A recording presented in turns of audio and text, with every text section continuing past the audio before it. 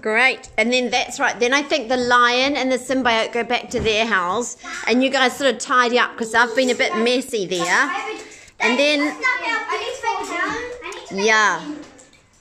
I need to make a lion's den.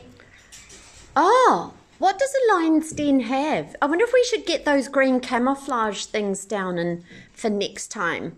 Like those camouflage nets.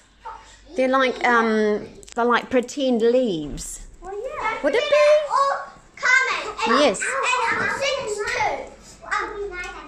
My candle breaks and Oh, it goes neat. rolling. Oh, And lands at the front. by the front door of their house. I love that idea. And I grab it. Yes. I fix it. And then- I somehow see the symbiote, and I don't actually know it's a symbiote. Neat. Yeah, so you just become a giant spider. And I lighted my candle and walked in. Yep. Yeah. And then I saw the symbiote. It made spooky shadows on the wall. Neat. No, Mum, the other thing is symbiotes are very weak against fire.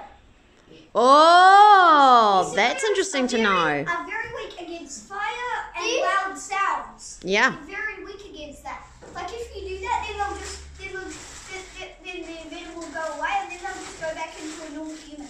Wow. Like if they get affected, Great.